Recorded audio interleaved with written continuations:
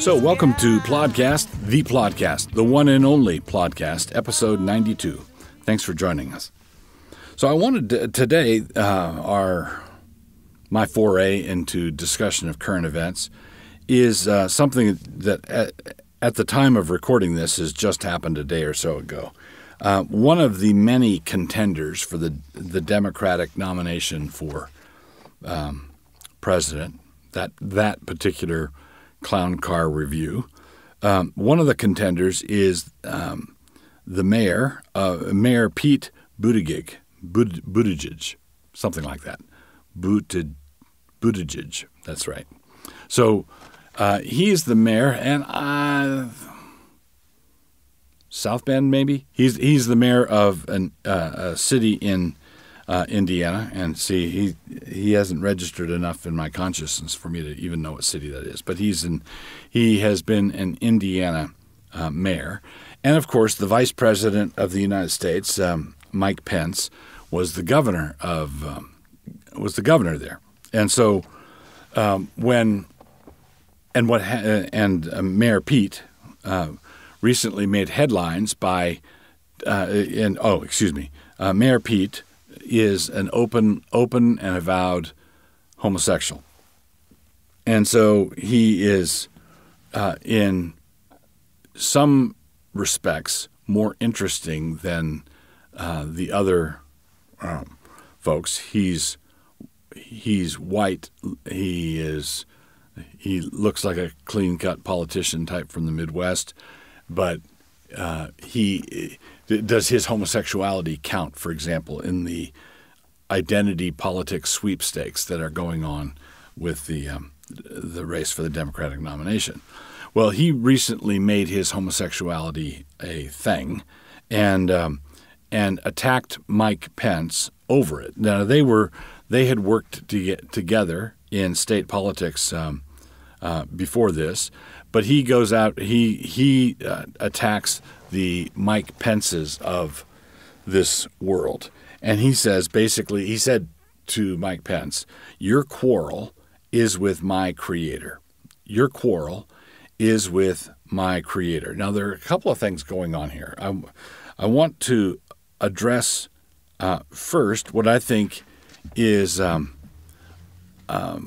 lack, shall we say, in Mike Pence's approach to this whole thing, because all the indications are that apart from Mike Pence refusing to applaud or endorse what I call same-sex marriage, so if you said to Mike Pence, what is your position on homosexuals marrying each other, he could say truthfully, I'm against it, and I've always been against it. So he doesn't applaud same-sex marriage, right? But when it comes to all kinds of other stuff, he doesn't have, he is not at war with the homosexual jihad that's going on. So Mike Pence is saying, no, I demur. I don't agree with that, and I applaud that. I'm glad that he doesn't agree with that. But he has been altogether gracious. He was gracious on an individual level to Buttigieg, and so Buttigieg turns around and attacks him for it. So one of the things one of the lessons that we need to take away from this, conservative Christians need to take away from this, is that us fighting the sodomy agenda, us fighting this whole thing, whether it's the tranny thing or the homosexual thing or the homosexual marriage, us fighting it with all the weapons at our disposal is not any more offensive to the bad guys than a mild, soft-spoken demurring at the last line, the line of marriage. All right, so Mike Pence has conducted himself on these matters as a true gentleman, and not as what I would call. I hope that I go down as identified as sort of a reformed saloon brawler. Mike Pence is not a saloon brawler. He's been a real gentleman, but that has gotten him absolutely nothing. It gets him absolutely nowhere because the sexual revolutionaries are not interested in anything shy of total and complete victory on these points. And that we ought to take a page out of their playbook. We ought to be content with nothing short of absolute and total victory either. And that means, what does that mean? That means, that means same-sex marriage will one day be outlawed. It will no longer be a thing. It's not marriage. Transgender marriage is not marriage. And we're going to stop at some point in the future when we repent. After we repent, we will repent of having thought that it was marriage. We will repent of having thought that there was something to it. So that's one thing. We should want to be righteous, not nice. Sometimes righteousness is nice. Sometimes righteousness is polite. Other times it isn't. Jesus wasn't being polite when he flipped over the money changers' tables. He was being righteous, but he wasn't being polite. So the first thing is Christians need to develop a sense of when we need to pull out, when we need to just say, sorry, not going to do it. Let me think about it. No. So that's one thing. The second thing is with the substance of what Mayor Pete said when he said, your quarrel is with my creator. He was appealing to natural law. He was saying that I was made this way. I was born this way. And so Mike Pence's of this world, you need to understand that your, your quarrel, your beef is not with the homosexual activists. Your beef is with the God whom you claim to serve. Well, there's a couple problems with this. One, if we're talking about what God tells us in his special revelation in the Bible, we have two things going on that we have to contend with. One is the doctrine of creation, and the other is the doctrine of the fall. We are not simply created beings. Mayor Buttigieg is not merely a creature. He is also a sinner. And because he is both a creature and a sinner, he can't point to one sexual aspect of his life and say to Mike Pence, your quarrel is with my creator. I mean, a pedophile couldn't say that. Can a pedophile stand up and say, I've wanted to have sex with children as long as I can remember, as long as I've had sexual desires, they've been oriented that way. Your quarrel is with my creator. No, we'd say the reason this is a mistake that this person is making is that he's appealing to the doctrine of God as creator, but ignoring the doctrine of God as lawgiver. God is not just our creator, but he's also the lawgiver, and he's the one who exiled our first parents from the Garden of Eden for their rebellion against him. So when someone says, your quarrel is with my creator, they are assuming that they are unfallen. And of course, they are the ones who are unfallen. If we go down the street and look at some of the other things that creatures do, some very fallen things or demented things, we find out that we can't say of those who are interested in bestiality or those who are necrophiliacs or those who are pedophiles or pederasts, why can't they say, Mike Pence, your quarrel is with my creator?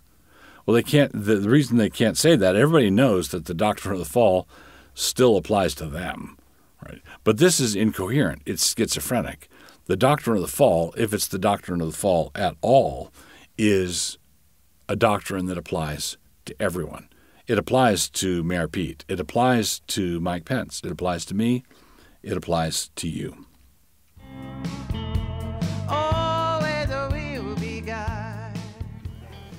All right, so we've come now to my book review section of the Plodcast, Plodcast 92, and I've done a bad thing here. I jotted down the title of the book that I wanted to review, and I neglected to write the name of the author down, and it's an odd name, and it has escaped me completely. Mea culpa. So this is bad. But if you Google this book, or if you type this into the search bar in Amazon, I'm sure that the name will pop right up. I'm sure the book will come up. The book is How Football Explains America. How Football Explains America. And this is really a fascinating book, both on its discussion of some of the ways that football developed over time. The game is very different than it was at the beginning of the 20th century, back in the day when there was no face masks, and there were leather helmets, and people died regularly. There was that kind of football.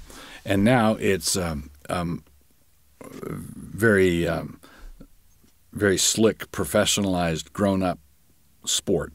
But the basics of the sport are there, and this book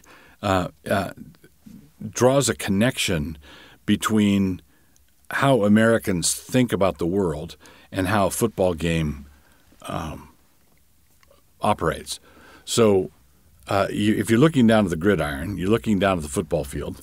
That football field is, imagine it as a continent. That football field is a continent. And the team, the offense, is basically engaged in an attempt at manifest destiny. The ball is a territorial marker. The ball is a territorial marker. So what you want to do is march down the field. If the team to the right is the receiving team, they catch the football, and you're there in the stands watching them march toward the left. They are conducting a football drive toward California. They are trying to make it to the Pacific Ocean. This is a manifest destiny game. It's all about conquering the frontier. It's all about making inroads into new territory, and it really is like a little war in microcosm.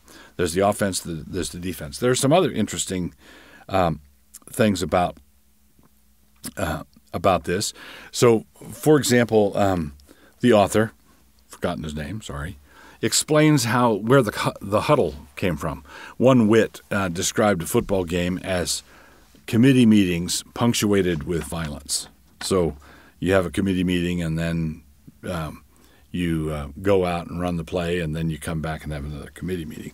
Well, this book goes into the development of the huddle, which really is an odd sort of thing. In a football game, there's a good bit of standing around. So let me back up and compare it to baseball. In baseball, you're watching, and something might happen at any time, right? But it also might be that someone fouls off, hits a foul ball 17 times in a row. But something might happen at any time, which is why if you're on the field, it holds your attention because the ball might be coming toward you at any time.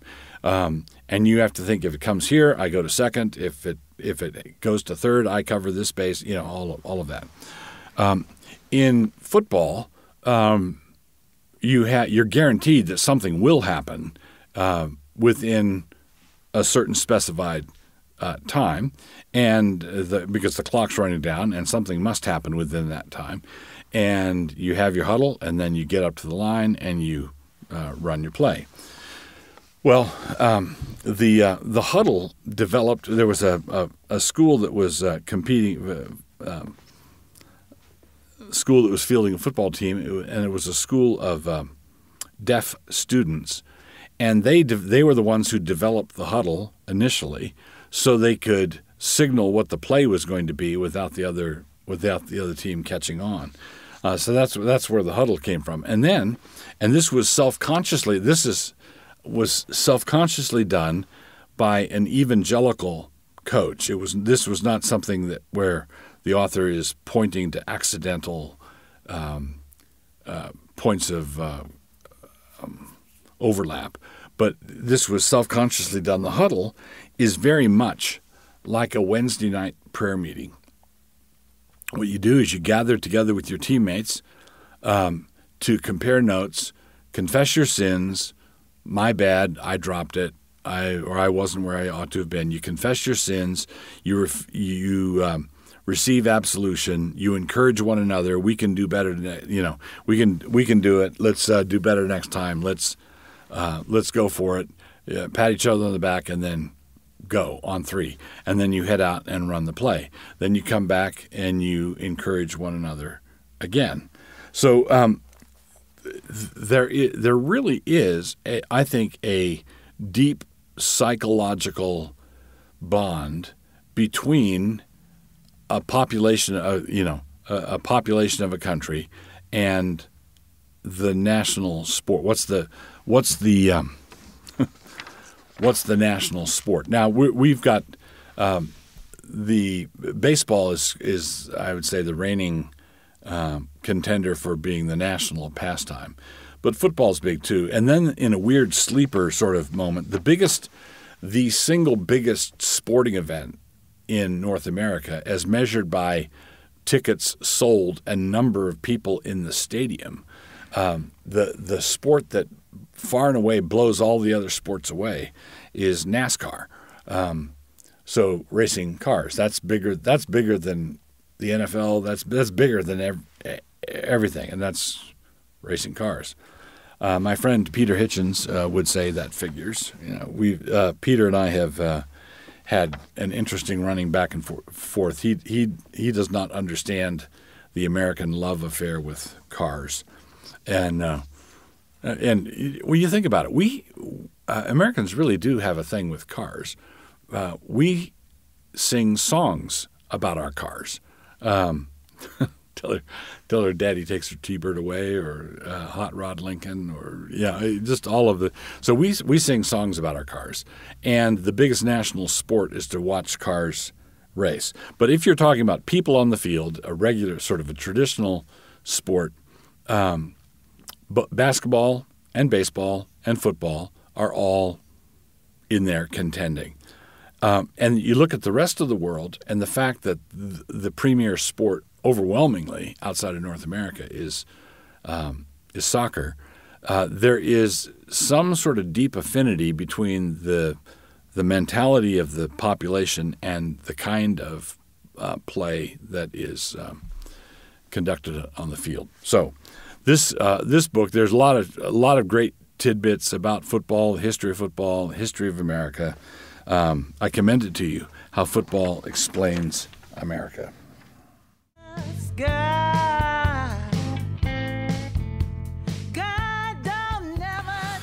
So Plodcast 92, we come to our hamartiology section. The word antilogia refers to contradiction and strife. During his earthly life, the Lord Jesus had to deal with the contradiction, there's the word, antilogia, the contradiction of sinners, Hebrews 12:3. And when men fall into quarreling and strife, an oath can put an end to it, Hebrews 6:16. So when there is some sort of quarrel or battle or verbal battle going on, they've fallen into quarreling and strife, antilogia, an oath can put an end to it. Most of the time, this word is found in Hebrews, with just one exception in Jude. A certain kind of man destroys himself by his gainsaying, just as Korah did. That's in verse 11 of the book of Jude. Antilogia, the word logeo, it means is the verb for speaking, and logos is the word for world, and antilogia is the contrary word. And so the gainsayer is the kind of person, if you say it's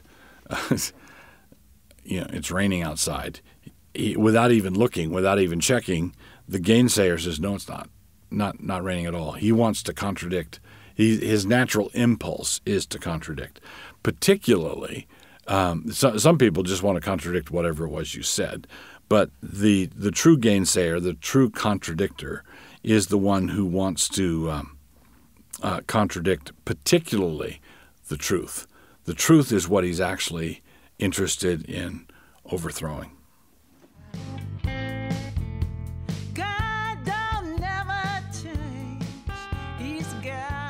You've spent a pleasant half hour with Plodcast proprietor Douglas Wilson. This podcast is produced by Canon Press. Please take a moment to subscribe to the Plodcast on your favorite listening platform. To hear more from Doug, please visit canonpress.com.